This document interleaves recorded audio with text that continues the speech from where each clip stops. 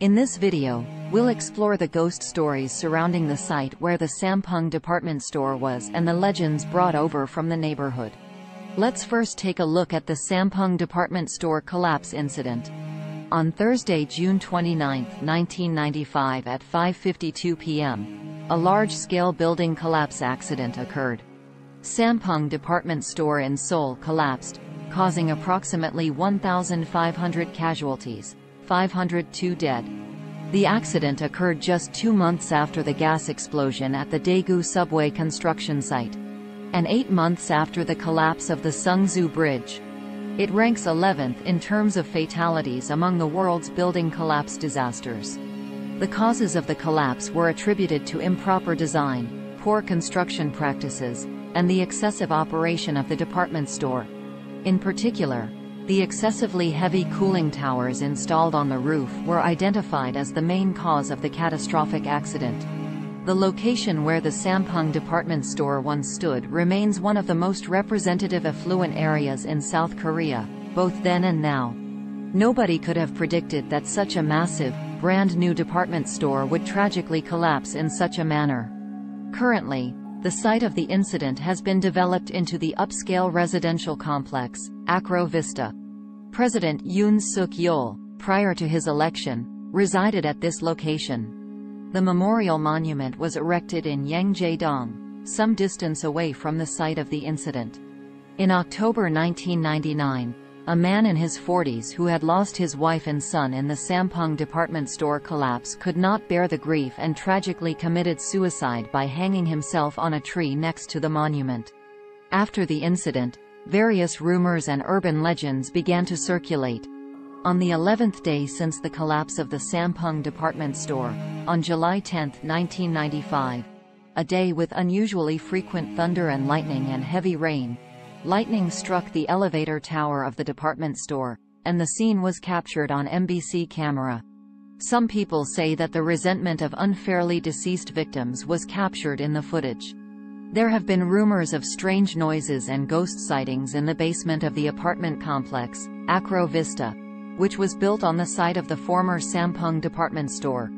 Because of these rumors, there were frequent changes in security personnel during the early days, but it seems to have quieted down recently. There is a story of an elderly woman carrying a shopping bag with the logo of the collapsed department store, boarding the subway with a child at a nearby subway station. However, this is not a ghost story but rather a very common occurrence. Thrifty grandmothers often collect shopping bags from department stores and reuse them to carry food or other items for their neighbors or others. The Sampoong Department Store shopping bags were likely used for this purpose by local residents even after the collapse, and there are photos posted by bloggers who obtained Sampoong Department Store shopping bags more than 10 years after the collapse. Several months after the incident, lawyer Eom Sang-ik, who worked late into the night in his office on the 4th floor of a building across from the site, reported seeing hundreds of unidentified white light pillars above the ruin through his window, which frightened him. There are also many rumors and stories said to be happened on the day of the collapse. There was a young lady who worked as a cashier at the Sampoong Department Store, and one day she had a dream where her grandfather appeared and told her to quit her job immediately. However, she ignored the dream and went to work as usual on the day of the accident. While she was working, an elderly man came to her counter and took some merchandise without paying, then ran out of the store.